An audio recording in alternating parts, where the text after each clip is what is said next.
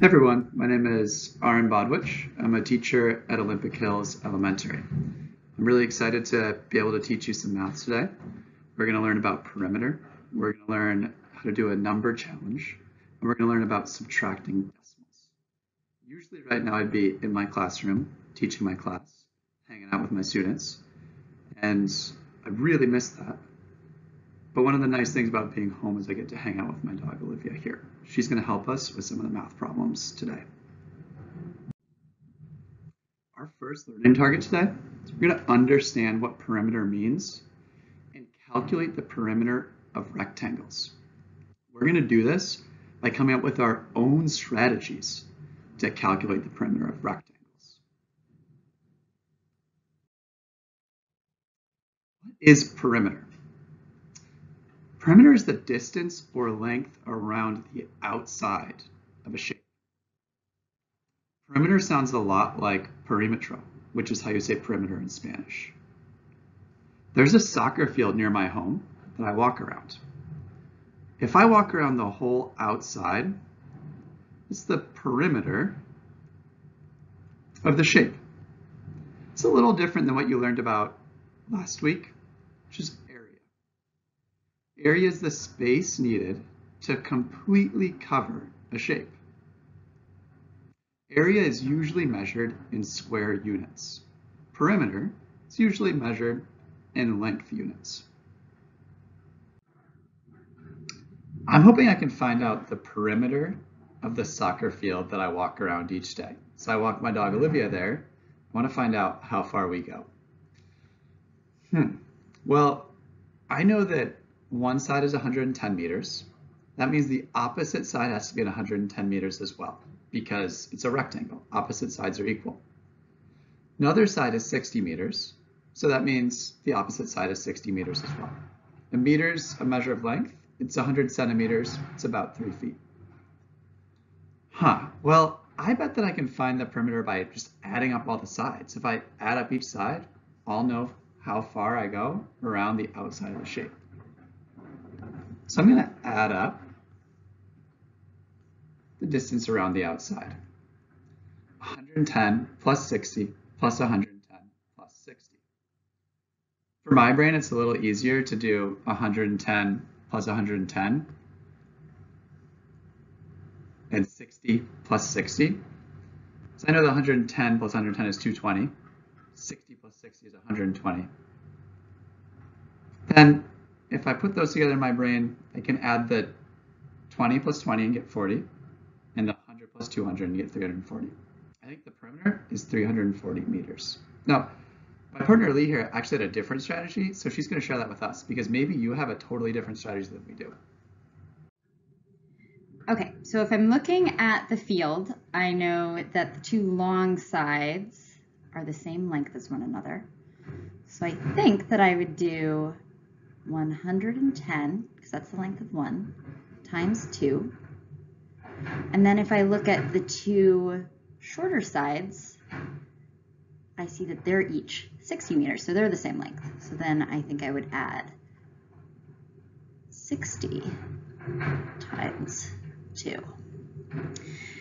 And then what I would do first is take 110 and multiply it by 2, so that's 220 plus 60 times 2, which is 120.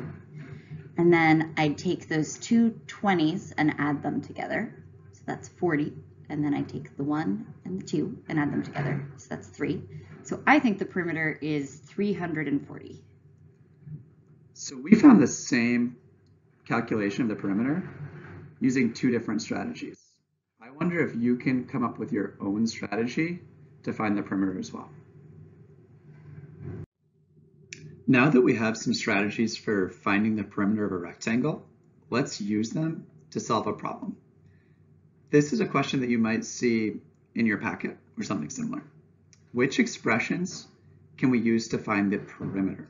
An expression is like an equation, but without an equal sign. Okay, so we've got a rectangle here.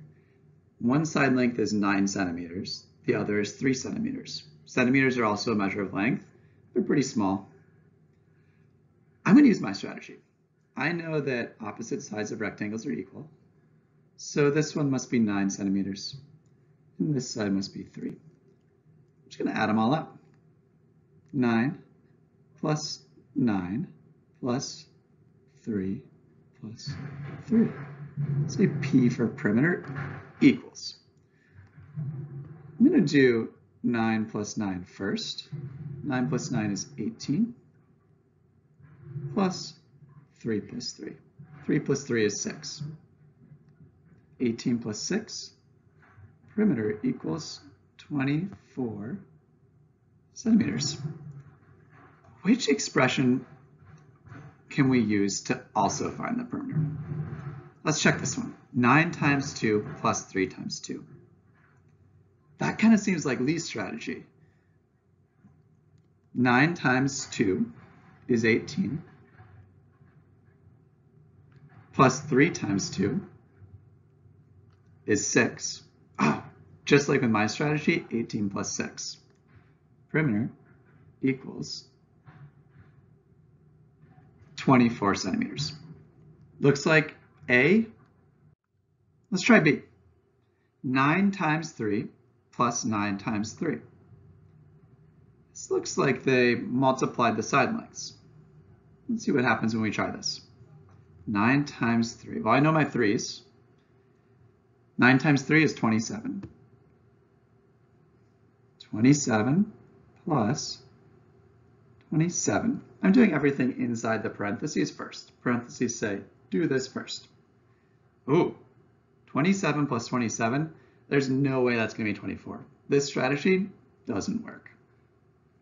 All right, final strategy. This is a new one too. Maybe this is one that you tried. 2 times 9 plus 3. Well, parentheses say do this first. So 9 plus 3 is 12. 2 times 12. Oh, 2 times 12. P equals 24 centimeters. C works as well. Again, maybe you found other strategies that work for finding the perimeter. If you do, that is awesome. Keep looking for them. All right, we've already found some strategies for determining the perimeter of rectangles. Let's take a quick break. In my class, we like to do breathing and movement breaks. One of our breathing exercises we do is called a mountain breath. Here's how you do it. Hold out your hand like this. Take your finger. Trace your fingers. As you go up, breathe in. As you go down, breathe out.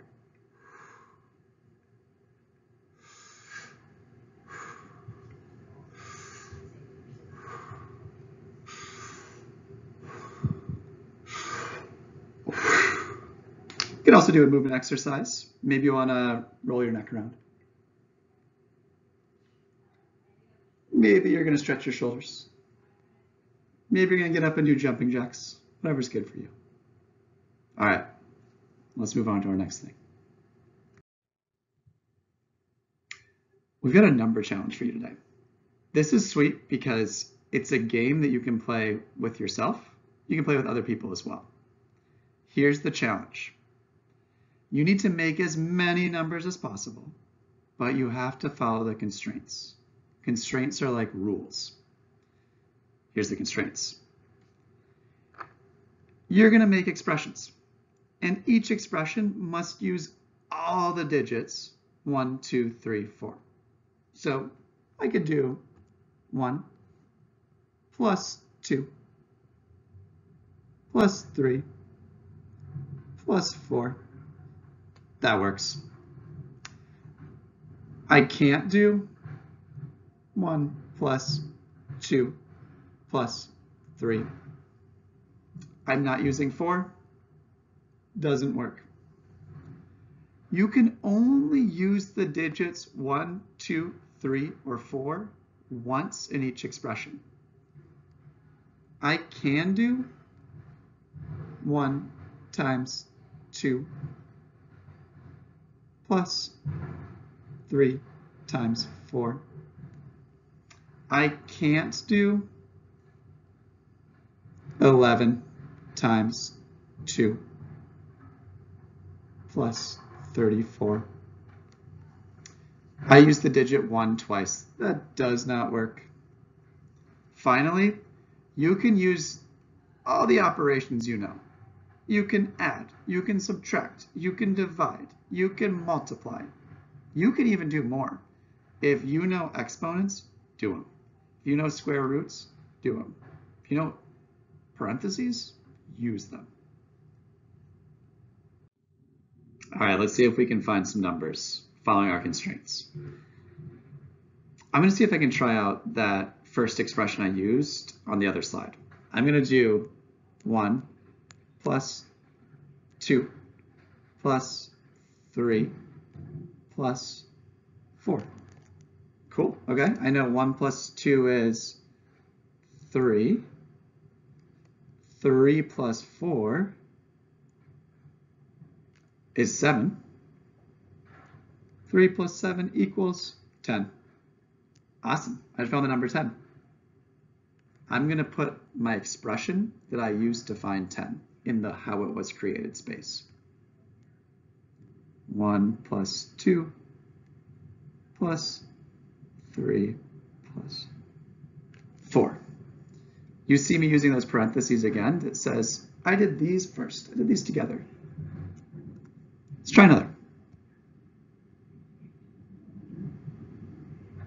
This time I might use some multiplication, division, subtraction. Maybe we'll try 2 times 3. Parentheses say, do this first, do this together. Minus 2 times 1. Oh, shoot. That doesn't fit my constraints. I used 2 twice and I didn't use 4. I'm going to have to use 4 times 1. 2 times 3 is 6 minus 4. That equals 2.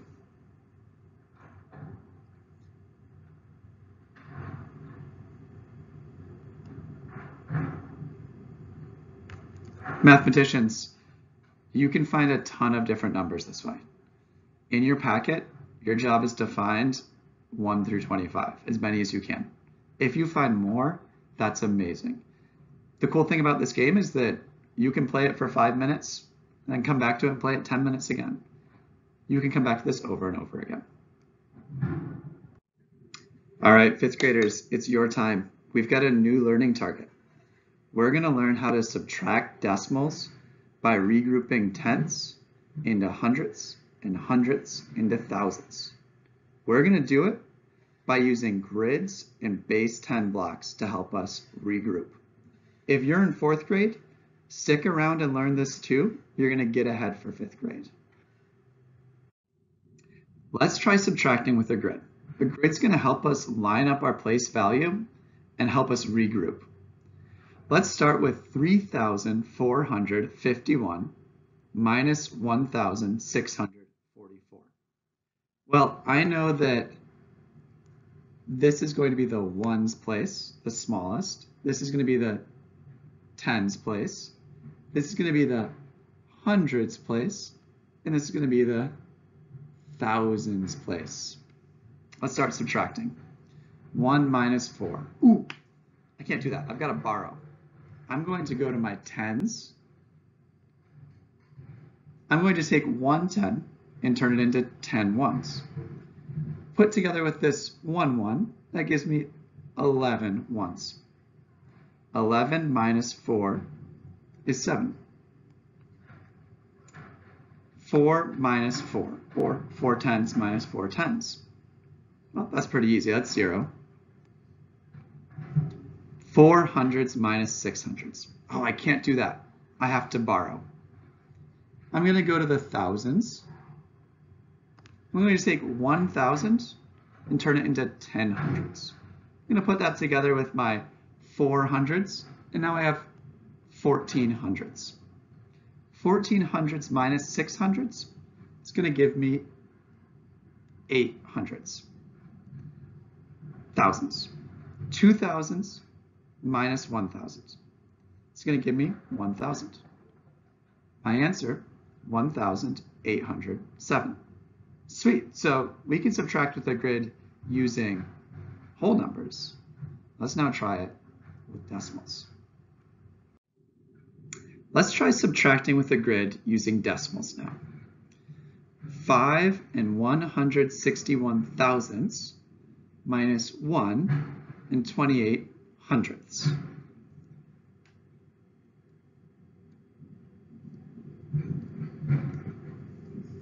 I know the smallest place value is thousandths. From our decimal, we go tenths, hundredths, thousandths. I'm going to put a TH here for thousandths. HT for hundredths. And TT for tenths. Finally, an O for 1. Let's subtract 1 and 28 hundredths. Well, I have 8 hundredths, 2 tenths, 1. I don't have any thousandths, but I can place a 0 here to show there's 0 thousandths. Let's start subtracting. 1 thousandths minus 0 thousandths, it's going to be 1 thousandth. Sometimes we make mistakes and have to revise. 6 hundredths minus 8 hundredths.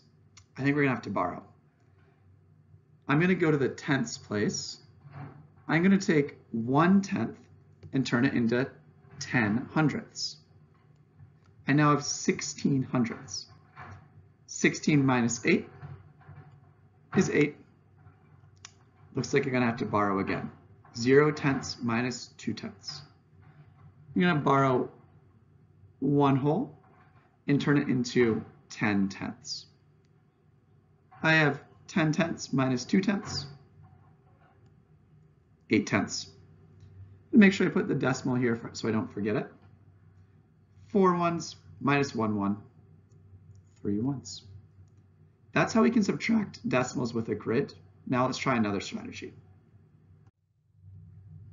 We can also subtract decimals using base 10 blocks. We're going to think of these as 1 whole.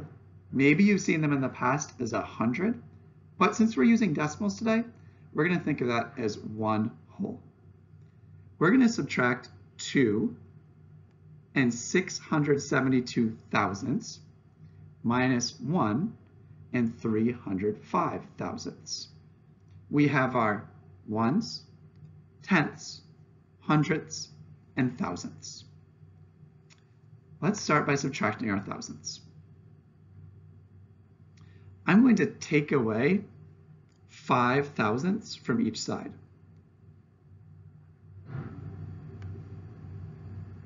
Oh, I tried to take away 5 thousandths, but I could only take away 2 because there were only 2 thousandths on this side. I'm going to borrow from a tenth. I'm sorry, I need to revise again. I'm going to borrow from a hundredth. I'm going to make my hundredth into 10 thousandths.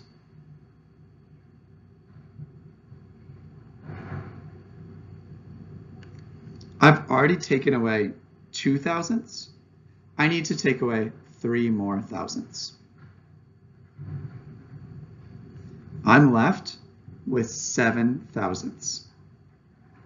Okay, now I need to subtract my hundredths. Oh, there's no hundredths over there.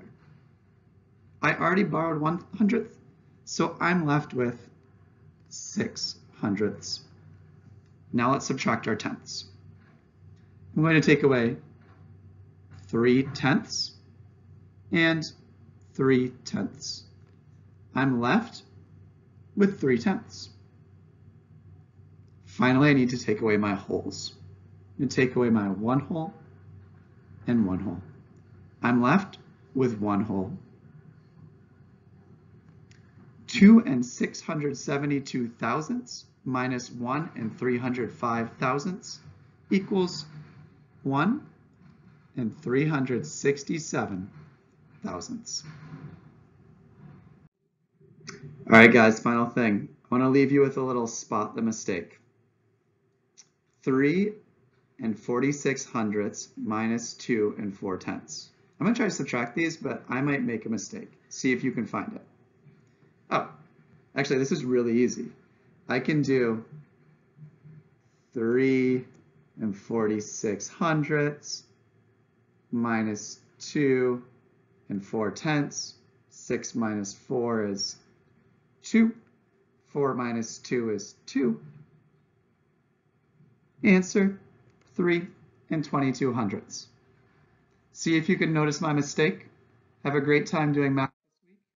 Nice job, guys.